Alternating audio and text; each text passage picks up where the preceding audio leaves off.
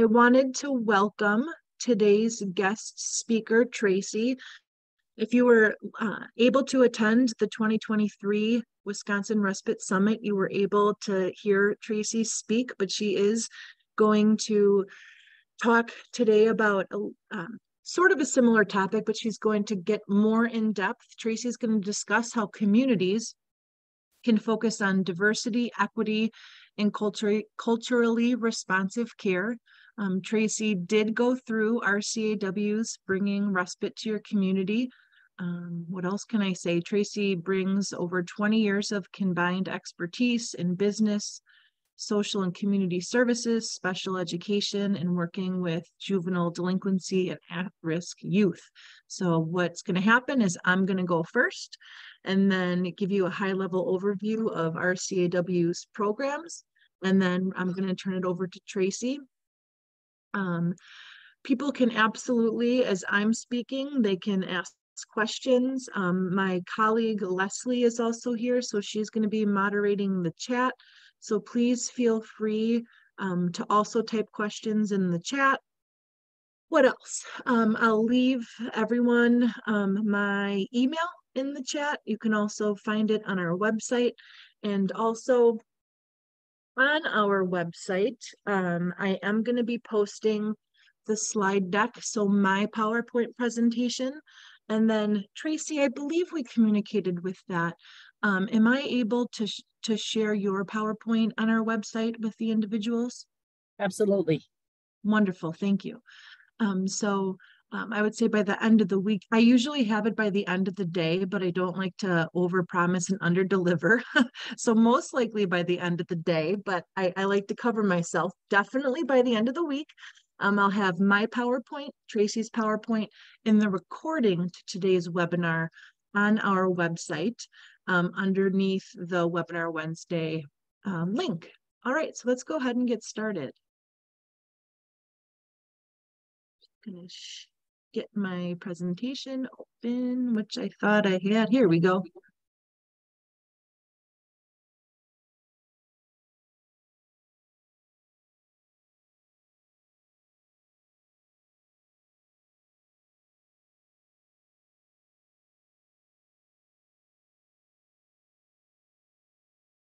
Right, so I know I recognize some names. So for some people, this might be a refresher of our information. I do have some updated things to talk about. So this might be some new information for some individuals. So welcome. Respite Care Association of Wisconsin. We do serve all 72 counties and 11 tribes across the state, and we promote, support, and expand quality statewide respite care across the lifespan. I am absolutely going to strongly assume that individuals on the call do know what respite care is. But I do want to point out that professionals on the call, when you're working with family caregivers, don't assume that they know what respite care is. Because a lot of times as we're working with individuals, they might not know that respite care is a short break for them from their primary caregiving duties. So always try and take a step back, and when you say respite care, don't assume that they know what that is.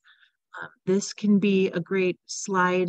We have it as a separate flyer, which I'll get into in a little bit, of the benefits of respite care. Oftentimes individuals can be, once they know what respite care is, they can be a little reluctant to receive it or to find it.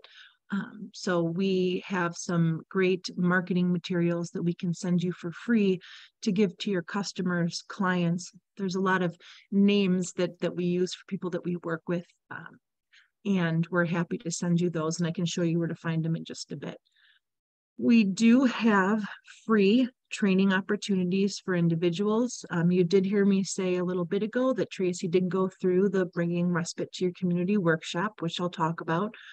We also have the respite care provider training. We have the kit for caregivers, that's for family caregivers, knowledge, ideas, and tools, and the kit for respite care providers, and some specialized training. So the respite care provider training, essentially what it is, it's, like I said, it's free.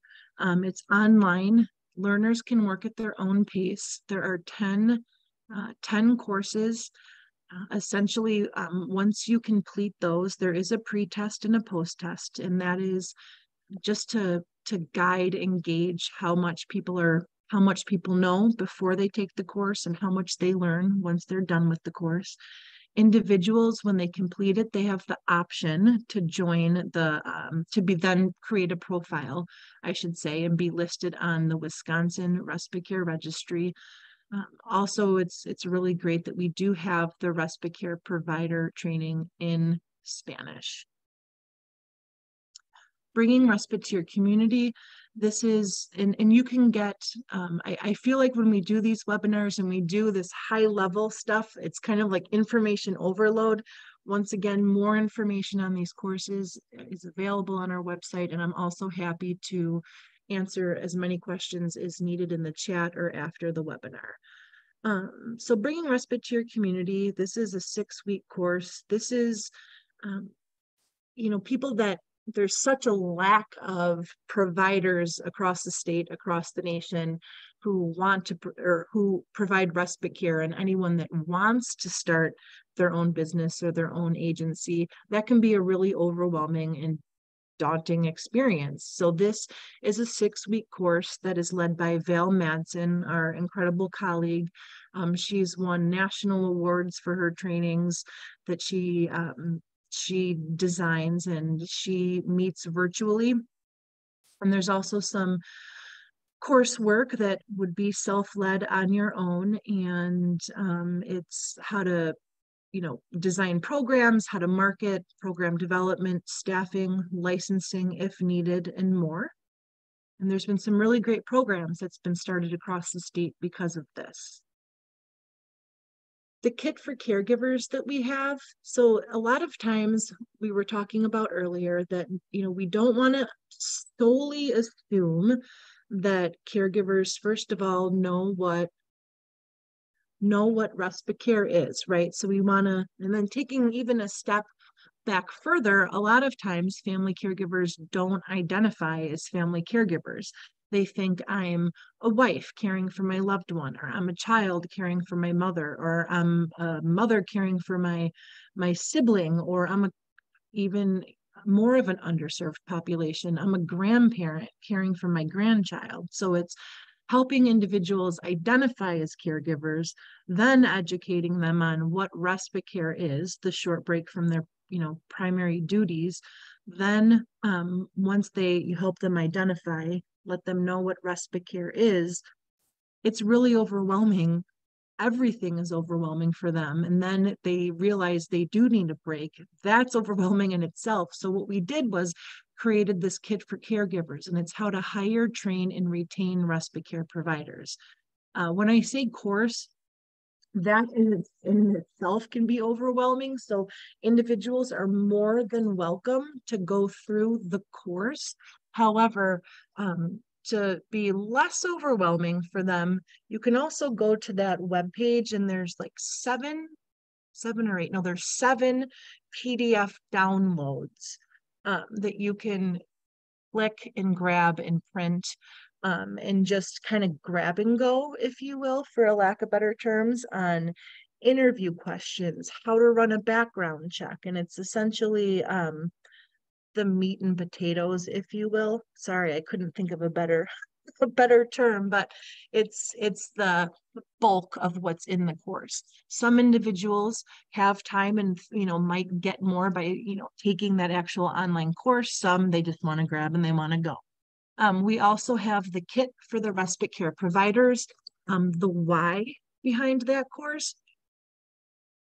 So we talked about earlier, and we all know and we all feel the lack of providers across the state.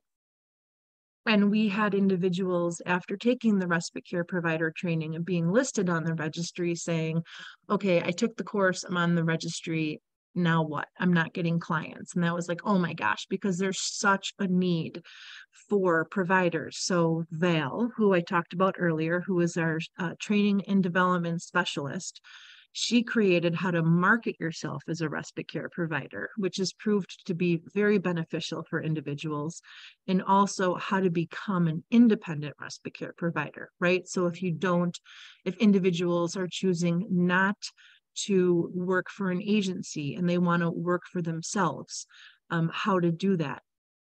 Because all of this can be overwhelming for the provider. We also have some specialized training. If anyone on Webinar Wednesday today is working with adults, older adults living with dementia or some type of memory impairment, we do have an online partnership with the Community Development and Engagement Training with the University UW-Oshkosh, and we do have the promo code for the Dementia Generalist for Friends and Family or Dementia Generalist for healthcare providers. Typically, we only give the promo code to those who have taken the respite care provider training. However, if someone does come and comes to a webinar Wednesday and has interest, we do want as many people working with older adults working with older adults living with some kind of memory impairment to get that training. Feel free to reach out to me and we can absolutely give you that promo code and we cover that cost for you. There also is a direct course curriculum available on our website, and there's a form you can fill out, and there's 45 different courses, and we cover the cost. There's many different topics, not just dementia related. Go check it out, and if something interests you, please reach out. We do offer online and in-person training, and there's the list right there. Other topics as requested. We are a small team.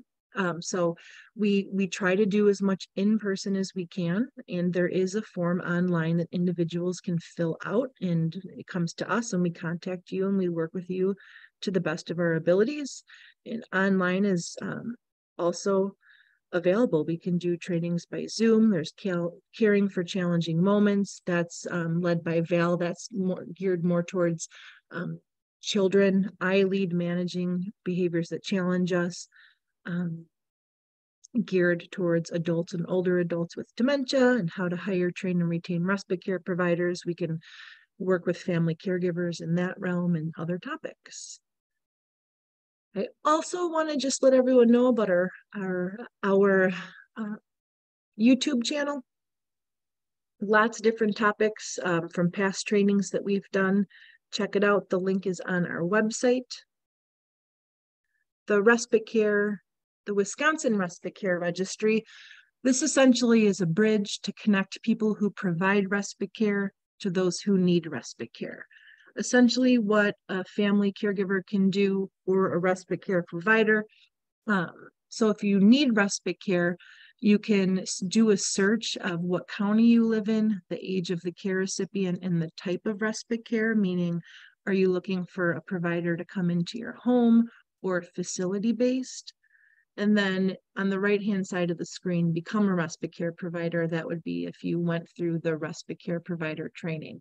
I do want to point out that we do have certain, there are some agencies listed on the registry. Those are individuals who, or not individuals, excuse me. Those are agencies who have filled out the form and indicated they are available, they have room in their caseload to provide respite care. We do have registry compliance. See, we're not the employers of individuals listed on the registry. It's a consumer-based platform, but we do have registry compliance where every 60 days they get an email indicating that they need to respond to the email, go into their profile, ensure they still have availability, all of their contact information is up to date. And if they don't respond to that, they get another email, and within 5 days, if they haven't indicated that everything is up to date and current and appropriate, we remove them from the registry. This is a sample profile of what you'll see. You get their full name, email, how to get a hold of them, their phone, counties they can work in, ages, hours available, education, certifications, and any other trainings that they have completed. It's up to the person hiring them. This is definitely a frequently asked question. It's up to the person hiring them to run the background check, do the interview, and make an informed decision if it's a good fit for their family. We also have an option called Respite Connections. If a family caregiver has a need for an in-home care provider, they can go to our website and fill out a form. I want to go to the next. Okay, sorry, I just wanted to make sure that those next two slides were there, and they are. So you can fill out the age of the care recipient, the needs, the hours that you need, the location, the payment sources, meaning, is it private pay? Is it CLTS? Is it whatever the payment source is? Then it comes to us, we review it for appropriateness, and then it gets posted onto the Respite Connections portal, and those in the county that provide respite care can then view and hopefully make a good match. So this is what it would look like to create a post. And then this is what individuals would see. So there's no last name, there's no private health information that's getting, we're really careful about, privacy and private health information. And then there have been some successful connections being made to individuals who do need some in-home care for their loved one. Okay, so let's talk about our grant programs. First, let's talk about some interesting data. Sorry, I think I skipped a slide. So I love data. Data makes the world go round in our nonprofit, but I do want to point out that if you're a professional and you're working with caregivers who receive 4 or more hours of respite care per week had a decrease in self-reported burden over time, while the comparison of caregivers experienced an increase in self-reported burden. So my whole point in including this data, 4 hours of respite care per week is not a lot. And we can help with the grant programs I'm about to tell you about. And a lot of times when we're working with caregivers and they're, doing surveys after they get some respite care, or we're working with them and communicating in emails and over the phones, they're not going on lavish vacations or doing incredible spa days, which we wish they could. They're using this respite care to go grocery shopping by themselves, or to take a nap, or to do things that are just everyday things for them. So just 4 hours a week. Also, I love this piece of data. Feel free to share it. You can see on the left, a few slides, or one of the first slides that I shared was respite care can decrease institutional placement, meaning a nursing home or an assisted living. You can see on the left, the average cost of nursing home placement is $111,000 a year. Annual cost of 10 hours of weekly respite care is $11,000 a year. It's a lot of leftover money. All right, so let's get into it. Caregiver Respite Grant Program. The thing that we love about this is essentially most people are eligible. This is not income-based. Okay, I'll get in. Sorry, I get so excited about this grant. I never even know where to start. So it can help people provide up to 5 days of respite care within 30 days of approval. The best part is this breaks down a ton of barriers. We don't at RCAW have no preference on who the applicant hires. You can hire, right? Because sometimes that's a barrier. People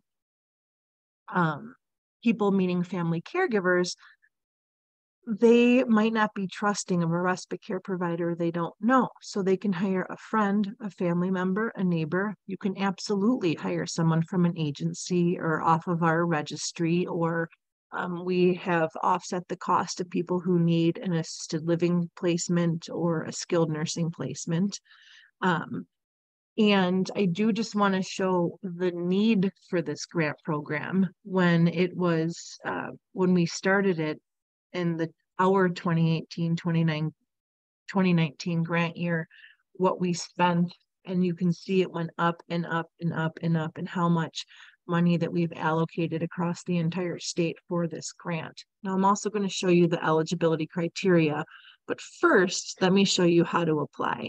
So the family or the primary caregiver would complete the eligibility criteria form online. That's on our website. Then we would need the ADRC or the county to submit the supporting documentation form. That's a fillable form online. It usually takes under 3 minutes. Once we receive those forms, we send the application link to the applicant's email. They would fill it out, and then we review it for appropriateness. Sometimes we have a few questions, like if the applicant, it doesn't pay for retroactive dates, it needs to be in the future. It does need to be within the next 30 days. And then typically, if everything's filled out correctly, we can approve it. Typically, it's a pretty quick turnaround. Now I'm going to talk about the supplemental respite grant program. Then I'll get into the eligibility criteria, because the application process for these two grants are very, very similar. It's just the allowable expenses are different. So this grant helps cover the cost for housekeeping, meal prep, laundry, lawn care, snow removal, transportation, and technology. Same application process with the eligibility criteria form. You would go to the supplemental respite grant program page for the eligibility criteria.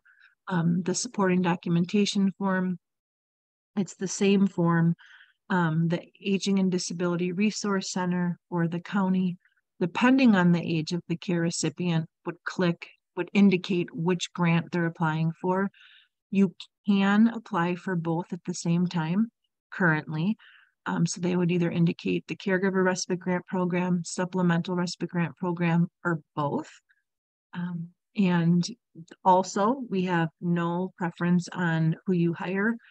We have some applicants who hire a neighbor to come and cut their grass. We have some who hire a company. I would definitely say that housekeeping and lawn care and snow removal are our most requested for this grant. So here is the eligibility criteria for both of the grants for family caregivers. So the Caregiver Respite Grant and the supplemental. So if they've applied for a long-term care waiver, do I have a list of those? I thought I did. So when we say long-term care waivers, we mean or long-term care support programs or other programs for family caregivers. We mean the National Family Caregiver Support Program, the Alzheimer's Family Caregiver Support Program. It could be a managed care organization, could be IRIS. We also can help kinship care, adoptive, foster. Oh my goodness, I know I'm missing them without a list in front of me. CLTS, so Children's Long-Term Support, we do serve the lifespan. So if they've applied for any of the programs, and there is a list on our website, and they're not expecting to receive services or approval within 30 days, or if they've been waitlisted, if they've been denied any of those programs, sometimes because of a functional screen, individuals get denied. If they've been approved, but they've exhausted their funds from the program, that typically occurs with the National Family Caregiver Support Program, the NFCSP or the AFCSP, the Alzheimer's Family Caregiver Support Program. If they've applied and they're receiving other supports and the applicant needs the flexibility not covered by current funding supports, that's typically individuals receiving CLTS, the Children's Long-Term Support Programs in their counties, and they're not able in that county to get coverage for housekeeping, lawn care, snow removal, or if they've not applied for long-term care waiver supports because they're ineligible. but we still would need that supporting documentation from the ADRC or the county. This is just showing the growth, just checking my time. I want to make sure I leave enough time for Tracy. Ways for grants for family caregivers to break down barriers. They can hire a friend or family. They can use an agency. They can use a facility. The group respite grant. They have 2 more slides, Tracy, and then I'll turn it over to you. So the group respite grant provides funding. So agencies, they can, so essentially what it is if an agency or an organization is holding an event for family caregivers, like recreation, education, anything that would benefit a family caregiver, a lot of times the barrier is they can't attend because they don't have respite care. So if they can provide respite care on site, and family caregivers can attend, that is something the group respite grant program can cover funding for. The startup grant, this is a newer grant, thanks to a federal grant that we received, and also we have separate funding from Milwaukee County because of Bader Philanthropies. The amount you can request is $5,000 to $25,000. A prerequisite is someone does have to go through the Bringing Respite to Your Community workshop. More info on our website. Okay, that is what I had to go over, and I am going to turn it over to Tracy. Hello, everyone. Just bear with me. Let me get my PowerPoint up. No worries.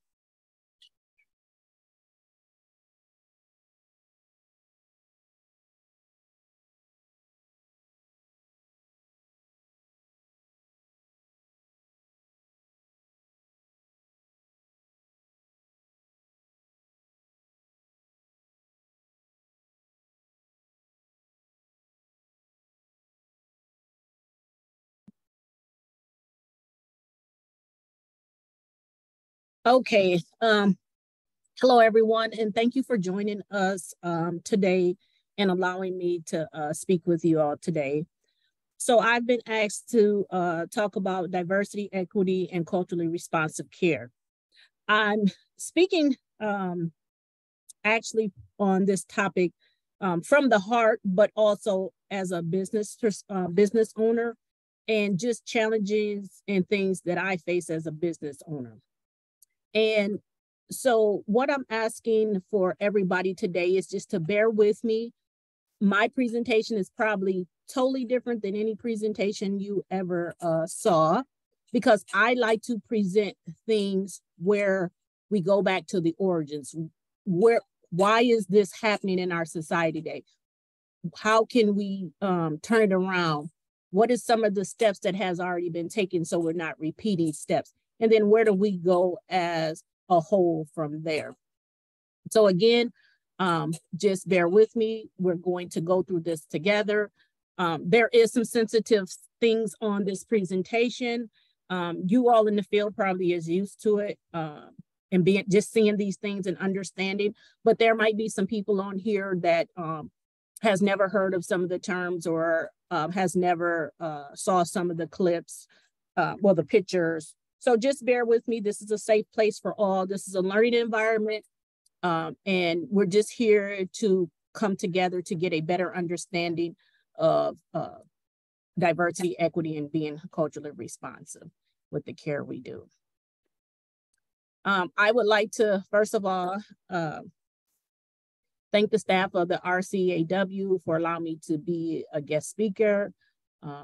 And thank you guys for your hard work and dedication for putting these free webinars together and workshops together for us. Anyone that is in this field knows that this is very beneficial. And then the fact that we can all do it from Zoom even makes it more better for us all. So from here, we're going to go ahead and we're going to jump into the presentation. We're going to take it one step at a time. We'll hold questions to the end if you all don't mind, just so I can kind of expand and talk about why I presented what I presented in each slide to give you a better understanding. All right. All right, so here we go. Back down memory lane. Why is history so important in today's society? The reason why history is important in today's society is because it allows us to have an understanding of how events in the past has made things the way they are today. It allows us as individuals, it doesn't matter of your color, your background, your sexual preference, but it allows us to learn ourselves as individuals in a manner where we can be accountable for our actions against other people or towards other people based off whatever our disbeliefs or upbringings might be. It allows us to develop the ability to avoid mistakes, maybe mistakes that we did in the past. I know I did a lot of mistakes, and create better paths for our society. As human service field workers, we're here to have better outcomes. So these are just some of the things that we can do as individuals in our own capacity.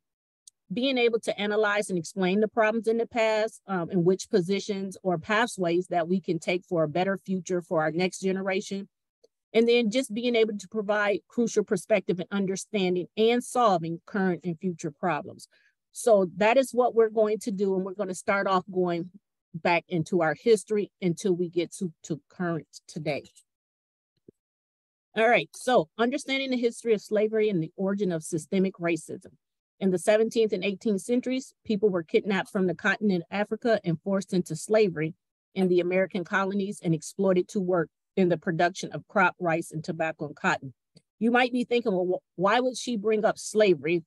And that's because everything that we're discussing today stemmed from the beginning of slavery. And so it's very important that we understand why are we faced with these challenges that we per se didn't do, but they've just come along with society, and we're always dealing with different challenges. And so this is why the origins of this started here, and this is where systemic racism started. And so we have to understand that and be able to embrace it and not take it personal, because we didn't create the situation, we live in the situation.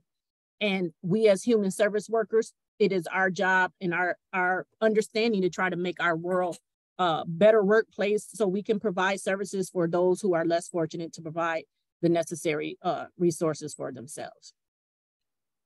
All right, so where do we go next? So from slavery, everybody gets that, you understand it. There's a lot of components to it that we don't have time to discuss, but you get the basis of where this all began. Between 1877 and 1954, when slavery was, after slavery, I guess I could say, then we had the Jim Crow laws, which were state and local laws introduced in southern states in the late 19th and early 20th centuries that enforced racial segregation, and then the laws remained in effect to 1968. How does this play into effect of what we're going into when we're talking about diversity, when we're talking about equity, when we're even talking about inclusion and culturally responsive? This all goes back to some of these things that was taking place during those times. People were being separated at those times, and what wasn't allowed, regardless of your color, to come together. So that created an environment or a culture where, based on the color of your skin, you were not accepted or allowed to go into other places. So that has a lot to do with diversity and how this thing about equity comes along into play. So when we talk about diversity, I looked and I've been looking, and I'm actually working on my PhD in human services. And it's really hard to define diversity because everybody has their own opinion, or it's so many definitions out there. But when I look at diversity, I just say it's a presence of difference, different things, different people, different cultures, different ethnic backgrounds. So kind of all those things that you see on this PowerPoint can play into diversity, because diversity, it's huge and it's broad. And it has a lot to do, it could have something in education, but then we have our workplace diversity issues. Then for community-based businesses like I have, We have diversity issues with getting clients, or diversity issues with being able to serve clients based on their ethnic background. And so understanding diversity is very important, and why it is so important that we embrace it. The University of Maryland defines diversity as the representation of multiple groups within a prescribed environment, such as a workplace, differences between cultural groups, respecting cultural differences by recognizing that no culture inherently is superior to one another. And so if we can just take that and kind of just step back for a second and look at some of those words and say, am I practicing this? Is this something that I believe in? When we're in this kind of business, we have to make sure that we don't have our own unconscious bias that might be prohibiting us from practicing diversity. We might think we're practicing, or we might think we're doing it, but are we really doing it? Because there are things that contribute to the hidden biases and things like that. So we just have to sometimes step back and really look at it and actually analyze our own selves and say, hey, am I doing the right thing? Am I really understanding what this is about?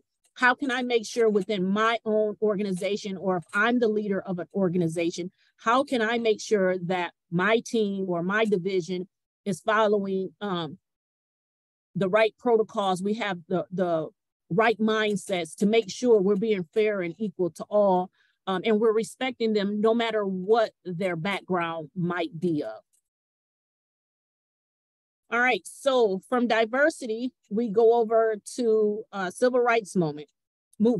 The Civil Rights Act of 1964 is a landmark civil rights and labor law in the United States that outlaws against discrimination based on race, color, religion, sex, and national origin.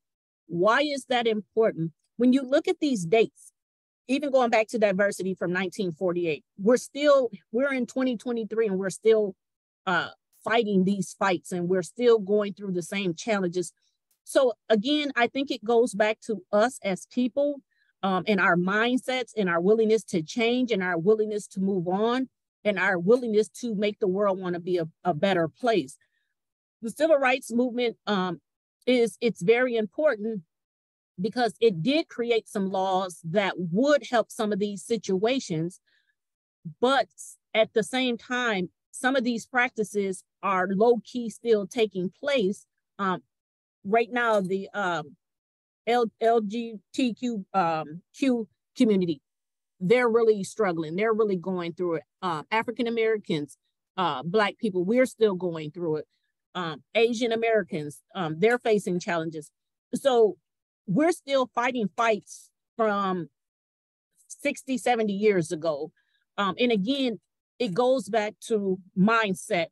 And I believe, in order for these things to change, we have to not only just look at local, we have to look at state, we have to look at federal, and even our Constitution, because some of the things that's written in our Constitution still reflects from the 1800s, which is having an impact on why things are so easily to be changed or rewritten based on we believe. So, and that's kind of what's happening in the Supreme Court right now with all these different fights, because people is trying to assume what our forefathers was trying to say or wrote to be said. Affirmative action. So affirmative action was established around the same time as the diversity. And they actually were kind of hand in hand, except for with the affirmative action, it was more about schools and being defined as a set of procedures designed to eliminate unlawful discrimination among applicants, remedy the results of such prior discrimination, and prevent such discrimination in the future. Applicants may be seeking admission to an educational program or looking for a professional employment. Why is this important?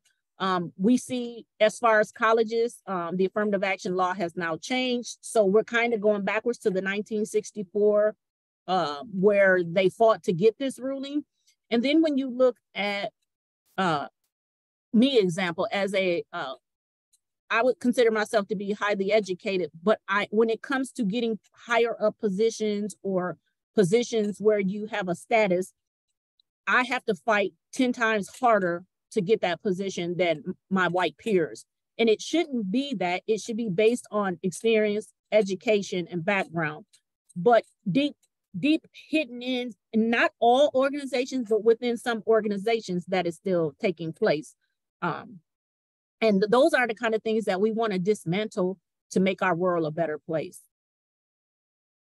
Talk about women, the glass ceiling. So I'm working on a project for school, and as I was reading, and I've been reading, I learned about the glass cliff, which I had never heard of.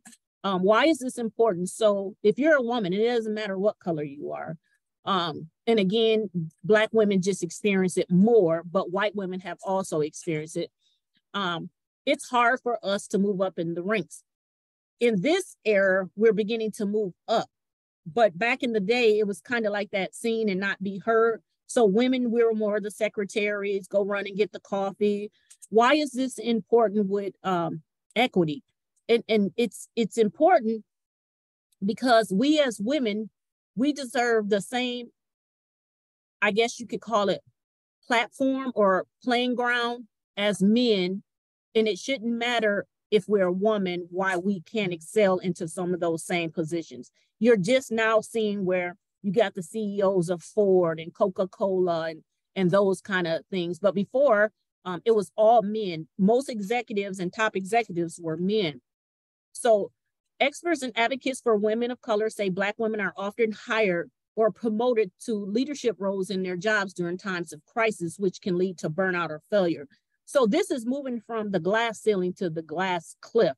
And now what they're saying is that Black women are being promoted into these positions now, but they're being set up for failure because the position is already to a point where the level of burnout is already there as they're moving into the position because the requirements of the job is so heavy.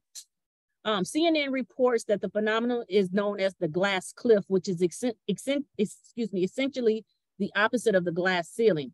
Research from Utah State University shows Black women are more likely than white men to be appointed to leadership roles in companies that are struggling and put them on the glass cliff. Many Black women found themselves at the edge of the glass cliff in recent years due to the effort by companies and public agencies to diversify their companies and staff as part of the DEI initiatives that sprang up after resurgence of the Black Lives Matter movement.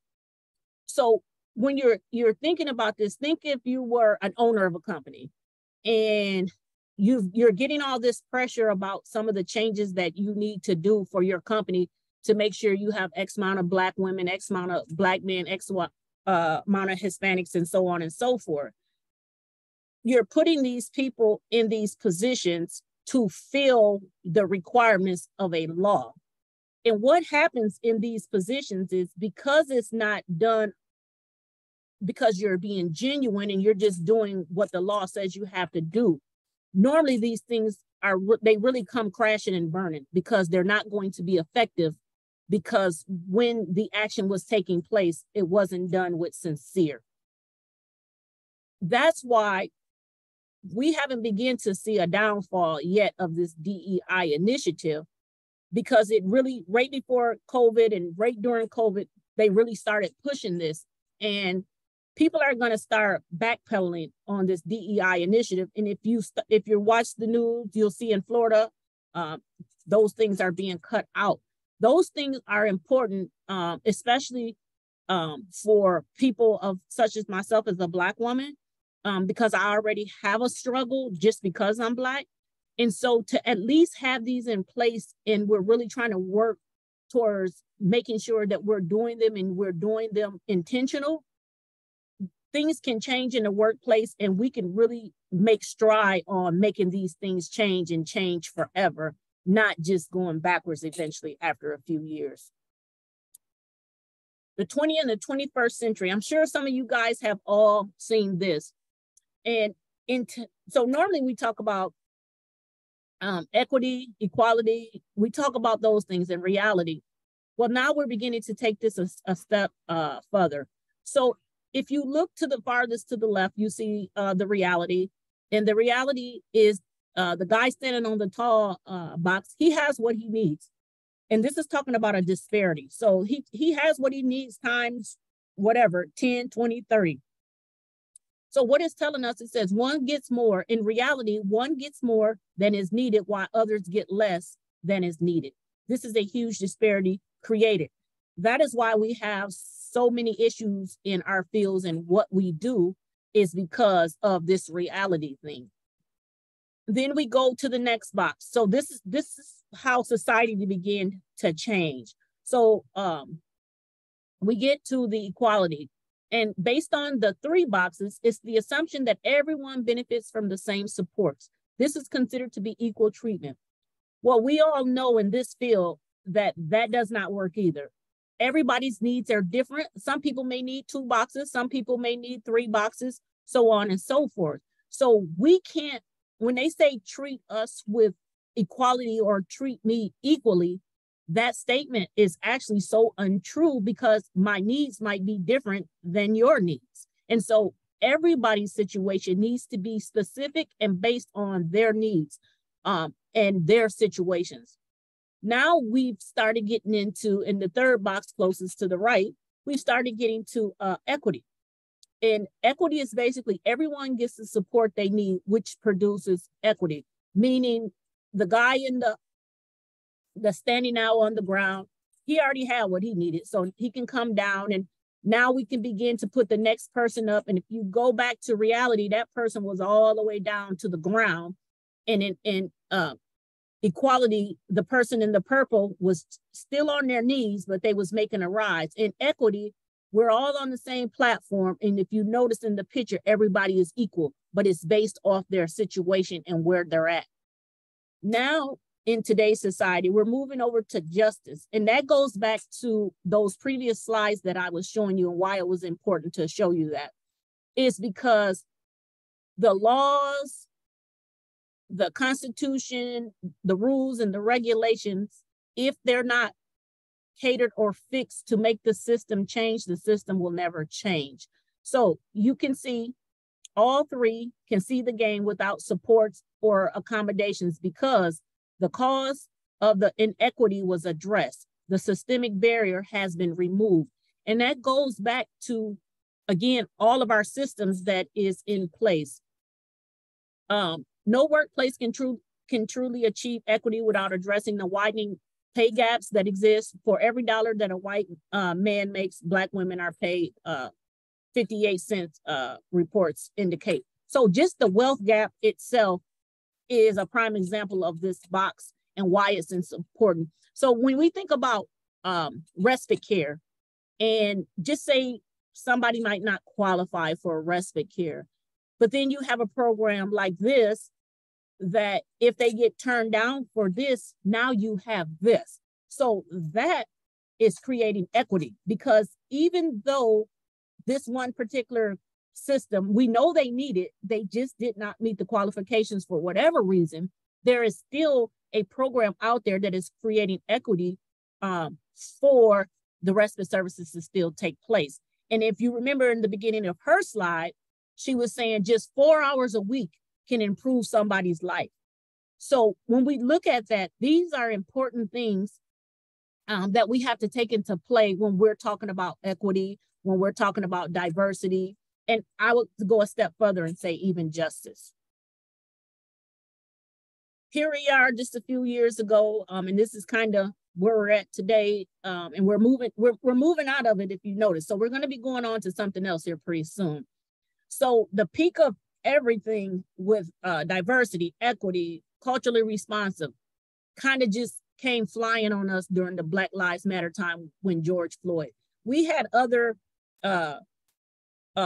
incidents that took place, but none of them took the forefront like George Floyd.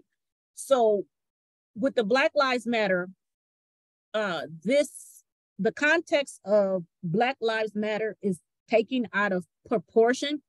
So as a Black person, let me just give you I can't speak for every Black person, but let me give you what my definition of Black Lives Matter. And it's important because we talk about diversity. For me, it's just saying me as a human, I matter. The reason why it says Black is because I'm Black. And so I'm being specific to my background. Not that to say nobody else, no white people, no Hispanics, no other races don't matter. Because we are the rate that has the highest disproportionality, that's why we're saying Black Lives Matter. And again, I can't speak for all Blacks because other people have other intentions behind it. But when I look at Black Lives Matter, it's just saying, please be fair to me. Please give me the same opportunities. Please don't shoot me if my hands is up. Please see me for who I am, not the color of my skin. And that's where we need to come as a world. Look at the person's character, not who they are or what their skin speaks for based on past. And so this is kind of where we're stuck at because of history. And if we can get beyond this color thing, I think we in the world could be much better. But because we're so stuck on color, it kind of makes everything we do, no matter what job you're in, no matter what you're doing, it kind of gets us stuck. When you think about respite, or you think about, I do respite for adults and I do respite for kids. So one of my issues that I have just as a provider is the fact that sometimes it's hard to get clients, or when I go do a visit, the clients see that I'm Black and then they no longer want my services. That's a hard pill to swallow just because I'm Black. You don't know my services. You haven't given me an opportunity as a provider. It's just because of what you were brought up on or what your beliefs is, you don't want me to serve you. Not in the fact is my organization is very diverse, but you didn't give me that chance. That is very hard in this field as a Black business woman, and trying to build up a business where it could be successful, of getting referrals just based on my color. Not that it's the organization, so not like it's one of the programs itself. Sometimes you get the clients that says in the background, oh, nothing against them, but I prefer a white person, or I don't prefer a person of color. I understand it because it's about history, so I don't take it personal. It's just kind of disheartening that you get turned down because of that and not given a fair opportunity. Culturally responsive care. What is that? That's being responsive is a philosophy that guides human service providers towards fully seeing and valuing clients for all aspects of their identity, background, and experiences by helping people feel safe, understood, and accepted, and cultural competence. So that's just understanding one's culture. That's just building a relationship. That's taking the time to get to know. If you look at some of the practices of people from different countries, they might rear their children different than we do. What we might call abuse, they may not call that abuse. So we might think that they're doing something out of the norm because that's not what we were taught. Me being Black, there are certain things that Black parents say or Black parents do, or certain ways we do things. And people will be like, whoa, or sometimes I'll have people say to me, hey, Tracy, will you, and I know why they're saying it because I'm Black, and it's because I can relate to that individual because he or she is Black, and it makes a huge difference in the world. It's just like I have a young lady from the Philippines that is on my team. Excellent. She's excellent. And it's great having her because when you run into a situation where you need for her to take that client, she's able to do it. She's able to speak the language. She's able to make them feel comfortable. I can't do that. So, just as a Black woman, I can't speak their language. I don't understand it. I don't know their culture. I'm learning their culture, but having different people on your team that can respond to the needs of different individuals, that is why diversity is so important in organization. Because when you look at diversity, if you don't have diversity in your organization, there's no way you can do culturally responsive care because you can't meet the needs. You can take care of them, but you can't meet the needs and maybe understand where they're coming from. Culturally responsive care it's continued. So cultural competence helps address the many barriers to care that prevent marginalized populations from receiving support. I have an uncle, he won't take care from a white person. That's just his fear. He has a fear from back in the day. He was born in like 1935, 35, 41, somewhere in there. And he has a phobia. So, and you try to explain to him and he don't get it. And it's kind of like the opposite of a white person that was born back in their area. They grew up in the time where racism was the norm, and that's just who they are as an individual. So you have to be able to look at it from both perspectives, and then you have to embrace it, and then you have to figure out a way as human service workers and providers, how can we make this better? How can we make sure that when we're going into somebody's house, we're doing the right thing, we're meeting their needs, and then we're respecting their culture. Culture influences people's beliefs and values and how they speak and dress, and other ways of experiencing the world. It can also impact their mental health, including where they seek help, what type of help they seek, and who provides emotional support. Again, I know we're running out of time because I can talk, but for Black people, you got to drag us to see a mental health person. It doesn't matter if it's white, Black, or orange. We just grew up on, we don't need to see that. We don't have mental health. There's no such thing. That's just who the person is. So when you, as a white person that might come into a Black home and they say, oh, we're not doing no therapy, you have to understand that's our culture. That's what we grew up on. It's not that we really don't want it. We're embarrassed. If you talked about mental health, that's an embarrassment. And so until we as Black individuals and Black people can embrace mental health, then we're still going to face those challenges. And so are you as support workers to come in and assist. And those are my references. And that is my presentation. I hope we have a couple of minutes for questions.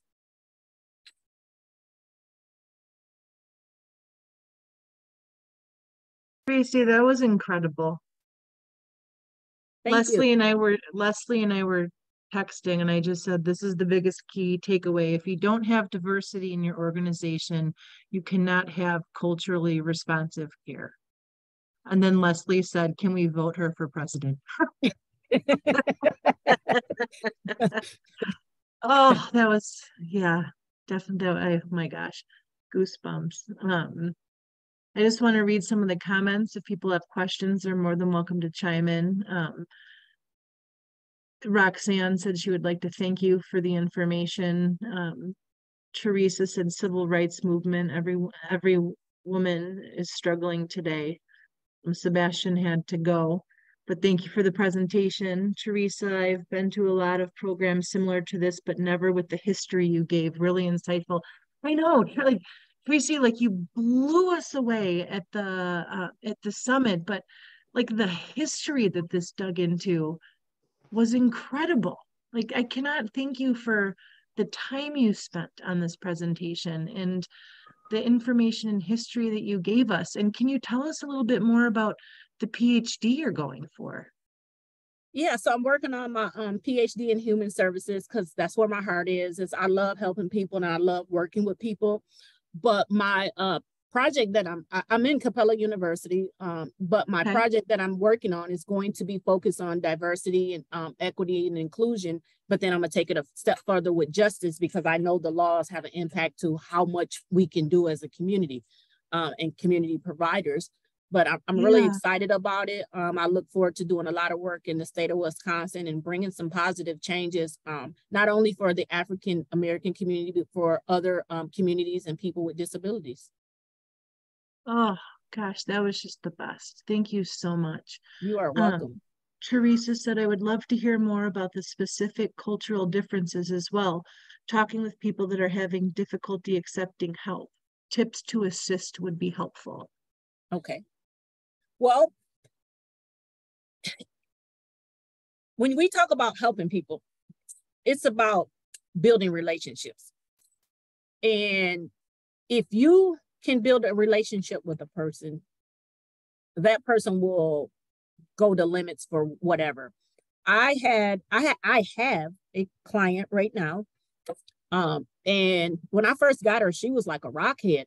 Like this lady refused to do any and everything. And I've been with her for 2 years, and she's white and I'm Black, and her kids is mixed. But she had trust issues, and it wasn't just with me because I'm Black, it's with anybody that she works with. So everybody on this team of us, we had to build a relationship. We had to show her that we was worthy of her time because she's been let down so much.